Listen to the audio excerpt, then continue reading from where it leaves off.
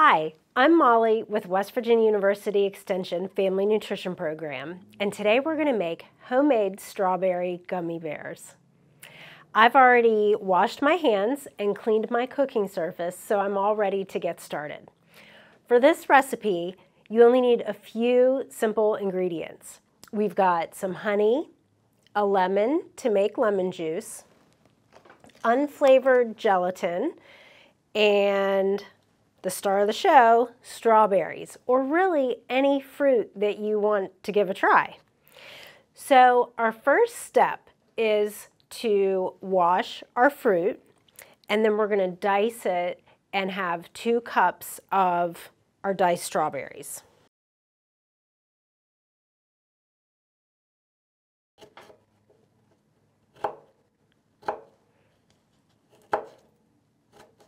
I've got my 2 cups of diced strawberries, so I'm going to add them to my blender. And now I'm going to add my honey and my lemon juice. So I'm going to take my lemon, roll it on the counter. That kind of frees up the juices. And then usually half of a lemon is about a tablespoon of juice.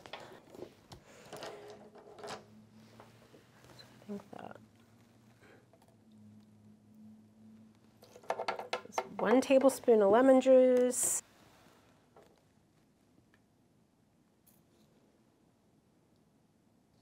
A lot of times when I cook with honey or peanut butter, if you spray whatever you're measuring your honey or your peanut butter into with a vegetable oil spray, it slides right out.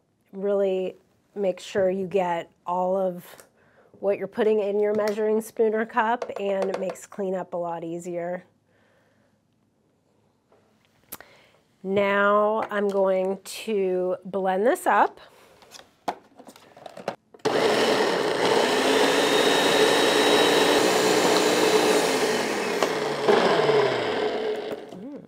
It's very liquefied. I'm going to use a strainer and go ahead and put it right into our saucepan over the strainer. That'll just catch any seeds. And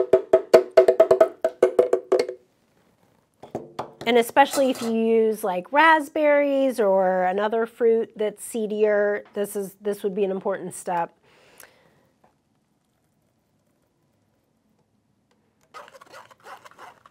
You want to be sure, if you're making this at home, that you get your parents' permission and help in using the blender, the stovetop, any kind of sharp knives. You want to have fun in the kitchen, not have some kind of an accident. So you can tell that I'm kind of helping work this through the strainer.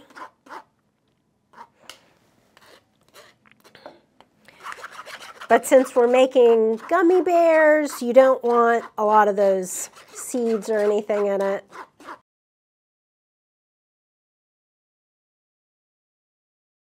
So I've got my strained strawberry juice in a saucepan, and it is cold right now on our stovetop.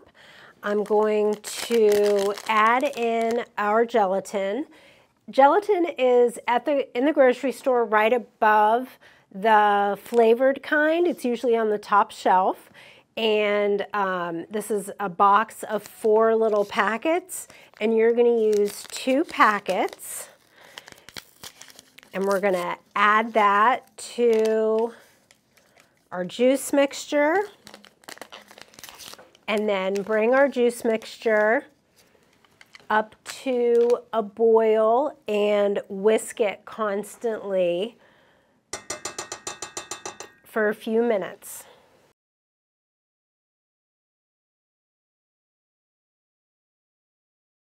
My strawberry juice mixture has been boiling, and I whisked it constantly for a few minutes. I took it off the heat, and now I'm going to fill my little squirt bottle with the juice and then fill our gummy bear. Okay.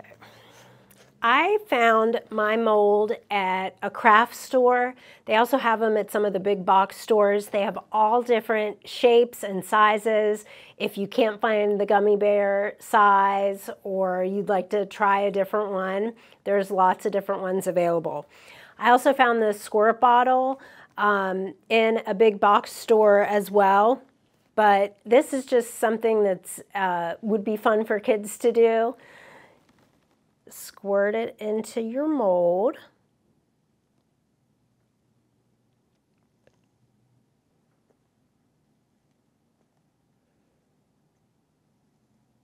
I've got my gummy bear mold all filled up and ready to go. I'm going to pop this in the refrigerator for about 20 minutes and they're going to set up, and then when they're all ready to go, we're just going to pop them out and enjoy our homemade gummy bears.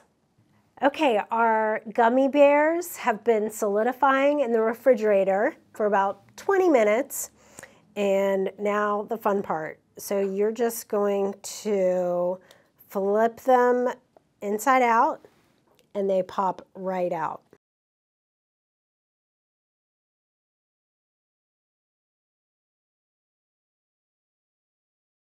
I also found this cute fruit mold that has cherries and strawberries and apples. So with some of my juice I had left over, I filled them. And this would just be a really fun activity to do. I'm going to give one a try. That is so good. I really hope you give our homemade strawberry gummy bears a try. Try it with a different fruit, different mold designs, and it really is a fun activity that's fun to do and really tasty to eat.